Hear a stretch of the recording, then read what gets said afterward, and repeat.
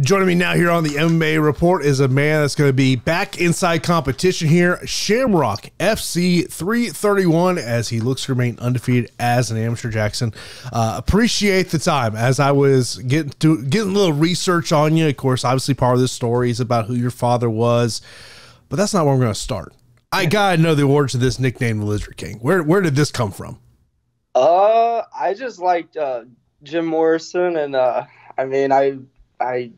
don't know, I relate to him a lot, I guess, and I grew up listening to The Doors and stuff, so kind of just, and my friend Spencer is also a big Jim Morrison fan, so he kind of gave me that nickname a little bit.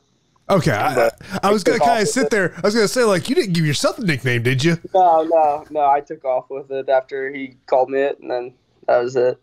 Yeah, I was going through your Instagram. I'm like, and I hit up the Shamrock PR guy. And I was like, is his nickname the Lizard King? Yeah, a couple of my teammates too. They were like, what is it, Lizard King or Cowboy? I was like, which one do you guys like? And they said Lizard King. I said, okay, that's cool. And the nickname, what I first thought was like, well, that's a unique MMA fighter nickname. Yeah, I liked it. It lets you stick out there a little bit, but of course, obviously the big storyline with you is kind of this journey. Obviously, your father, an Olympic wrestler. So was wrestling going MMA always in the cards for you, or did it kind of take some time for you to decide to go that route? At first, I was thinking I was always going to go to college and stuff and do the normal route, but man, once I got to high school, I started thinking, I was like, a lot of guys are getting younger and younger, and if you wait too long, dude, it's not, you only got so many years to try and do this stuff, so I want to take as much time as I can to improve my abilities and skills, man. So once you decided to go into this martial arts journey, was it something you immediately fell in love with, or did it take some time? I think I slowly got into it. I've always loved it. I've always loved watching fights and stuff, but I think I just slowly learned to love jiu-jitsu and learning to love striking and stuff, and more of learning how to feel comfortable in those areas is what it was. Do you remember like one of the first fights you ever saw and what kind of got you into the sport? Well, the first one that got me into the sport is my dad actually walked out Chuck Liddell he coached Chuck Liddell for Vanderlei Silva fight. So those were one of like the first UFC fights I watched. I was like 7 or 8 years old, and I just remember like watching. I think Matt Hughes was on that card too. I think he got on top and beat the crap out of somebody, and I was like, that's cool. I was like, you put legs in and just punch somebody. I was like, that's awesome.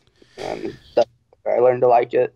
And of course, you made your amateur debut back in 2019. Like, as you think about that first amateur fight back on April the 6th, 2019, is there something about that day that still is in your memory to this day?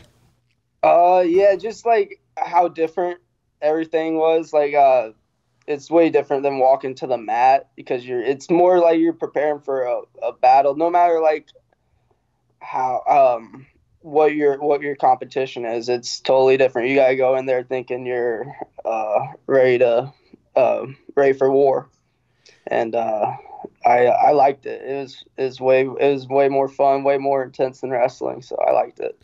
And I guess the way I would describe your career is you're not wasting any time in there. You know, you're going in there getting out. I mean, we look at it, we've got the finishes in 28 seconds, 11 seconds, a minute and 31, and 40 seconds. So obviously there's not a lot of film for you to evaluate yourself on in competition, but like when you look at those 3 fights, is there something that you have taken from those 4 fights? I take more stuff out of my training. I think competition is just the experience, and just to get in there, and the more competition I have, the better I'll be. But I think overall I'll develop more skills through my training. And so whatever happens in the cage, I'm prepared for. I'm prepared for it to go to like 3 5-minute rounds or first round. I don't care. I'm just there to do my job and get in and out if I can. And now you got Jonah Andrews coming up here at Shamrock FC 331. What's your thoughts on him as an opponent? I love it. I'm glad I actually wanted to fight him last time, but I decided to take another one, and then that dude pulled out, so now I got the chance to fight him, and I'm looking forward to it. He looks like he throws a lot, and he's ready to fight too, so it'll be fun. Is there a reason you wanted to match up against him? Just that he likes to fight. He likes to bang, so that's the big thing. It's that he's willing to throw hands with me. And of course, with the success that you've had here as an amateur, I'm sure the natural progression becomes is, when is that pro debut going to come? I'm sure your friends and family have probably been asking you that of like, hey man, when are we going to start fighting for some money? I mean, is that in your mindset, or was that one of those things that between you and your coaches, you're just kind of trying to figure out, making sure that you turn pro at the right time? That's more the angle. I'm looking to turn pro at the right time. And I'm just having fun with it right now, man. I'm looking to get as much experience as I can, and just be the best I can be. I did notice on your Instagram coaching kids in wrestling. I saw there. I've talked to other fighters who coach, whether it's kids, teenagers, adults, and they always say that the one thing that sticks out to them about that is that they understand how important fundamentals are in terms of being a coach and relating it to your fight game. Is that something that you've taken away from being a coach? Yeah, I've wrestled since I was a little kid, man. So, I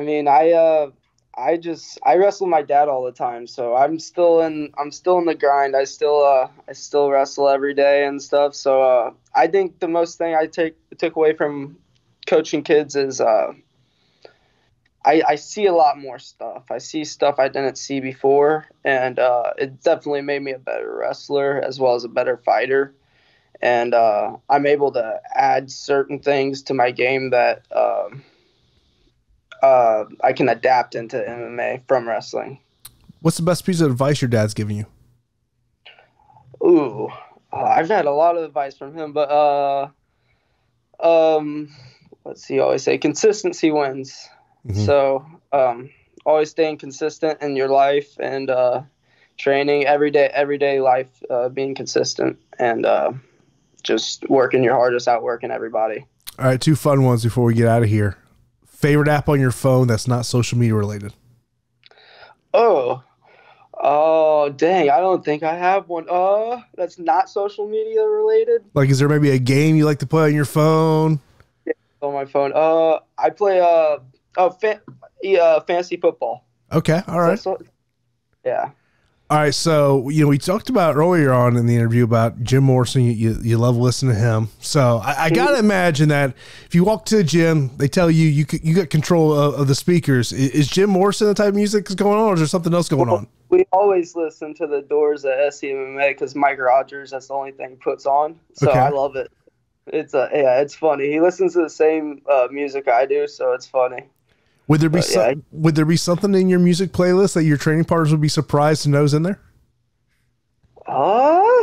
We got weird people in my gym, dude. I don't know. We all listen to the same music, so it's kind of funny. It's really weird. It's funny. I don't think anybody would be surprised now. Awesome. Jackson, man, I appreciate time. Good luck here. Come here, Shamrock FC 331. Of course, let me know anything fly on social media. Anything else you want to mention, man? Appreciate it. Instagram handle is at Jackson Henson 5, and that's it, man.